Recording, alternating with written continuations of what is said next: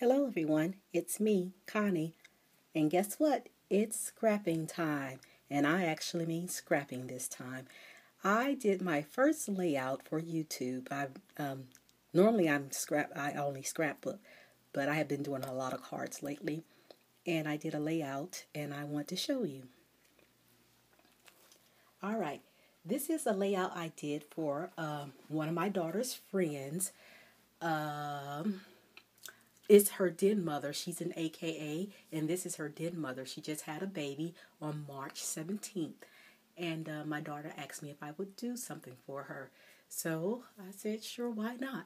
And her at the ladies' um, at her baby shower, Jasmine sent me a picture of her cake, and the cake was pink and green, of course, being AKA, but it had Eiffel Tower on it, and all the lettering was in black.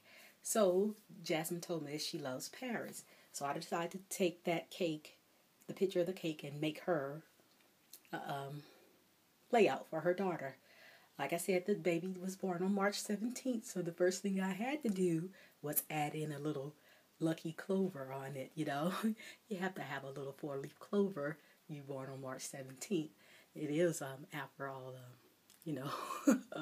St. Patrick's Day. So, I do want to thank Shireen from Me 702, my sister, for a lot of the things that you see on this layout here.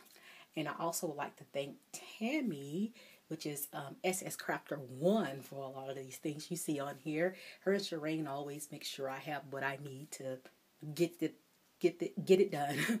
So, I'm sorry I can't really give you a better angle on this because I'm using my iPhone to record, and I found out that it's very hard to show a layout on your iPhone. You have to get at a big distance, and or you got to hold it, and then you know how it's always jumpy. So, well, you see what I did. I will give you a close-up though, but I'm gonna have to pick up the phone to do that. So sorry about all the shaking. Her name is Aubrey. A few fleur-de-lis. I like butterflies, so I always put butterflies on something.